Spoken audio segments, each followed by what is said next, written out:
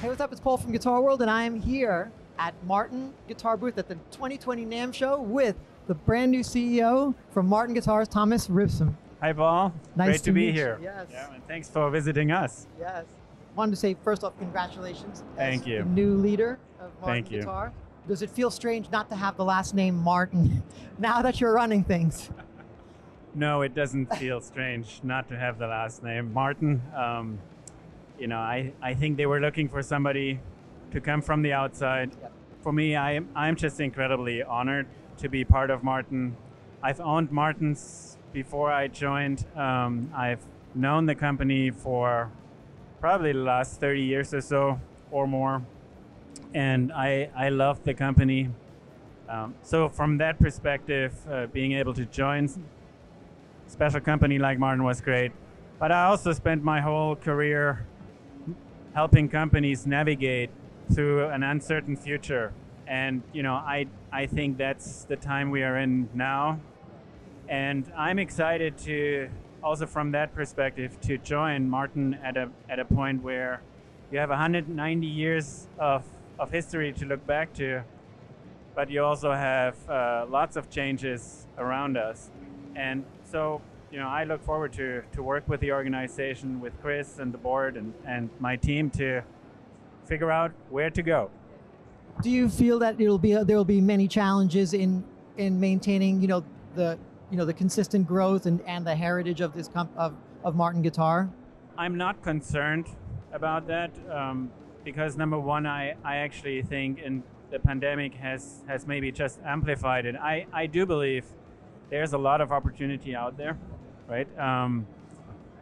There are a lot of people who love to create and make music and get something out of it that frankly don't play yet, and some have just started to play. And so to me, there's the potential to tap into that much more than what we've done.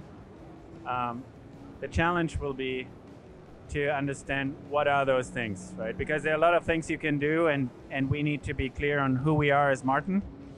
What's our role in this space? But then I look forward to figure out some of these opportunities and do it with the team, right? So I'm frankly not concerned. I'm actually excited because I don't think we are opportunity constrained, which some other industries or companies are dealing with that situation because of the pandemic and other reasons. I don't think the music industry is dealing with that.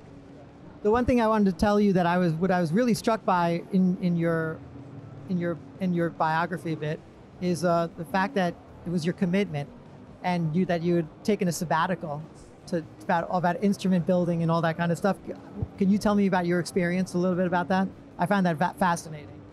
Yeah, well, my wife always calls me a nerd, and I think that's for a reason. From early on, I just had real interest in not just sounds, but the people that made these sounds, the instruments that created the sounds, the companies. And so I got deeper and deeper and stuck with guitars as my favorite instrument. And for many years, I really wanted to understand what's involved in the process of building a guitar. Because of my career, I just never found the time, but then I took the sabbatical, worked with a luthier one-on-one and worked on one guitar.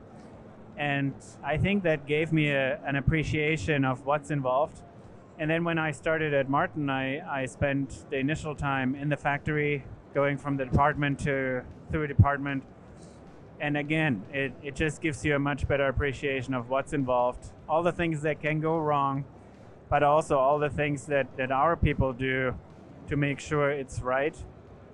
And so, yeah, but I have a deep interest in it, and it's not just surface. I want to understand what's involved for sure. Any particular Martin that you're really that you really love or that inspires you? I'm asked that question a lot. I always say the same answer. It's my Martin MC68. It was the first Martin I bought, so it's a quadruple O cutaway, flamed maple, and it's been with me the longest. I have several Martins, but that one has been with me the longest. So it's just embedded in our family history.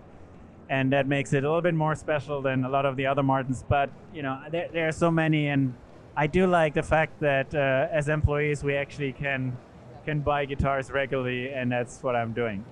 It's funny. It's almost like I'm talking to Rich Robinson. We're talking about his dad. His dad's Martin. Here you are at this show, launching basically an authentic replica of that guitar. Well, I think the Rich Robinson example is a good one. That to me is something that brings out what's so special about us, right? What's special about us, I think, is that you have people like Rich Robinson and many others that have a very deep connection to an instrument that we created.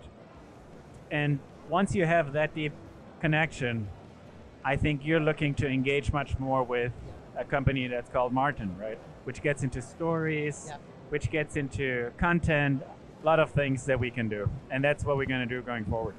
Yeah, and that's what that leads me more to the fact that the one thing that's been great about Martin Guitar is the fact that literally in the last 5 years, maybe longer, you've really done a great job at being more of inviting a younger generation of players.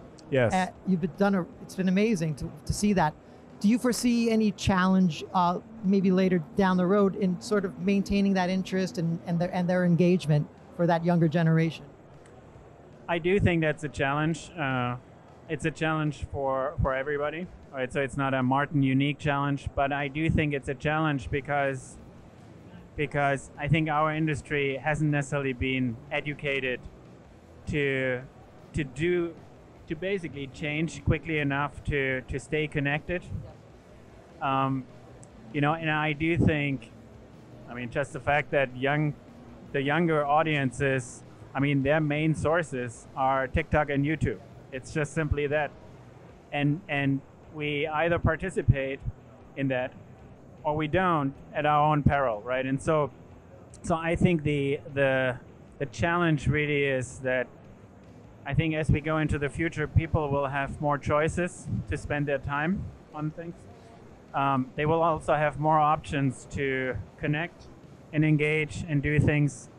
And our challenge will be to pick the right vehicles and ways to connect, so that ultimately, right, we create loyalty and the love that we know is there, but we want to do more of it. You guys introduced the SE13E, which was a radical departure from your more traditional acoustics. Yep. And it seems to have become such a hit with that younger generation. Any plans to continue creating more of like these kind of cutting edge acoustics in the future? Do you see more of that? Yes. Well, we picked up the SC always as a platform. The SC13E, I think that was the test product, so to speak, but it has been the best-selling acoustic electric last year.